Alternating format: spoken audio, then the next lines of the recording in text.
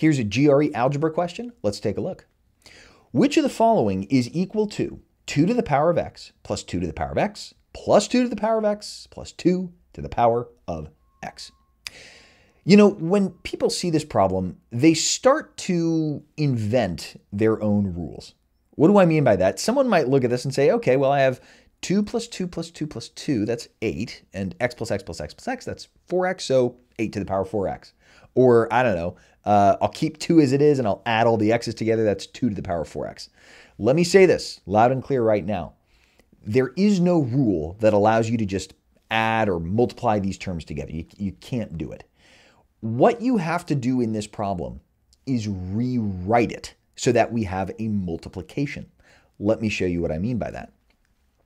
2 to the power of x plus 2 to the power of x plus 2 to the power of x plus 2 to the power of x is the same thing as saying 4 times 2 to the power of x. Let that sink in for a second, right? I have 2 to the x 4 times. 1, 2, 3, 4. Okay, well, I can't use any exponent rules here yet, but if I were to say, write this as a base of 2, then we might be able to do something. So I'm going to rewrite 4 as 2 to the power of 2 times 2 to the power of x. Take a minute if you need it. Pause the video. Now I can use my exponent rules.